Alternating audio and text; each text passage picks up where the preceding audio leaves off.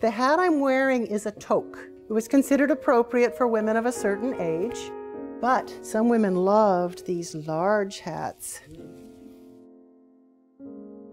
Enjoy your picnic, my dear. This is the life of the privileged.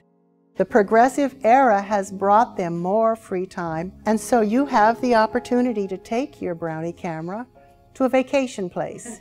So simple. So we're machining that from a solid stick of 7/8 yellow brass.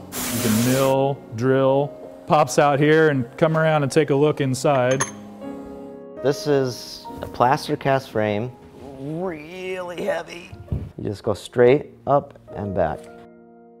Added the clay, and then I threw one sheet of leaf, and when it's dry, you go back in, you can burnish, and then all of a sudden that sort of flat shape starts to bend and reflect the light and just become really highly reflective. It's rewarding when you're done and you get this beautiful piece.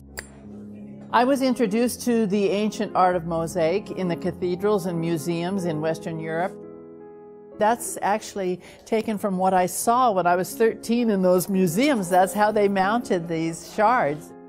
I learned the basics of mosaic that everyone must learn, and then you can break the laws. These are two pieces in a series of pieces that I've done that have kind of a whimsical storytelling. It's like little jewels, really. I just love it.